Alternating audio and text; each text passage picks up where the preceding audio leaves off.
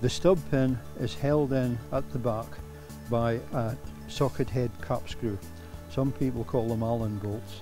There are two different sizes which complicate things a little bit, and there are two different diameters, so there's quite a combination of options. Before you've actually removed the old one, it's easy enough to order the correct one. You simply measure the bearing diameter, 39mm, and you have to tell me which bolt you have in the back. So the head of this bolt is 30mm diameter. This is the 20mm bolt. Head of the 22mm bolt is 33mm diameter. Because it's flush with the hole, you can't get in to use a caliper properly. What you can do is set the caliper, line it up with the outside diameter of the bolt, and this one's 30mm, so that tells it's a 22mm bolt. This one here, when it's in the hole, you can line it up.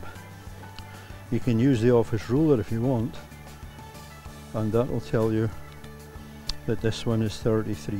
So if you just hold the office ruler again across the hole, you can judge whether it's 30mm or 33. So you don't need to have the bolt out in order to order the pin, as long as you can measure the bearing, and that tells you whether it's 20mm or 22mm. There are 4 pins, 2 bearing diameters, and a choice of 2 bolts, 20mm and 22mm. So we have the various options. We have a 34mm diameter bearing with a 20mm bolt.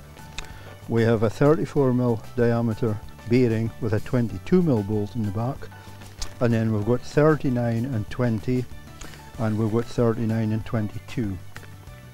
There is another one, it's a big one with a huge nut on the back. They never seem to go wrong. We don't actually make them yet. If the market was there, we would make them as well, but we make all these in-house in our CNC machine, made of very high tensile steel and ready to work. They're removed using an Allen key. This is one we made ourselves. It's an impact socket with a 17mm Allen key, which we've cut down and brazed in. Not very pretty, but it does the job.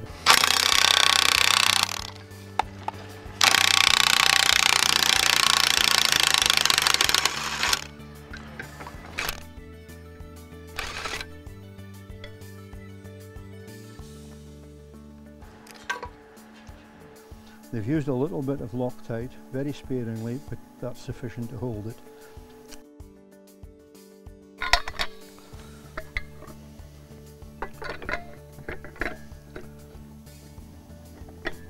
We'll slot these in the hole.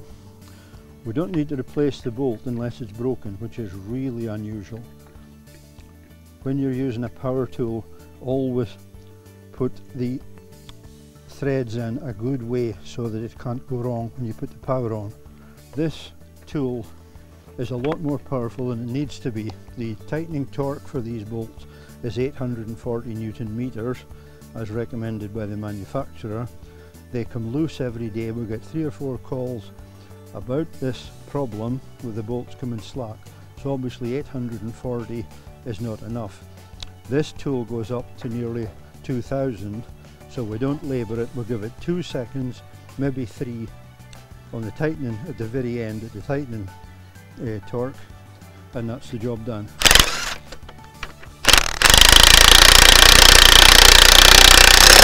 So that's it in 2 seconds, and that's it.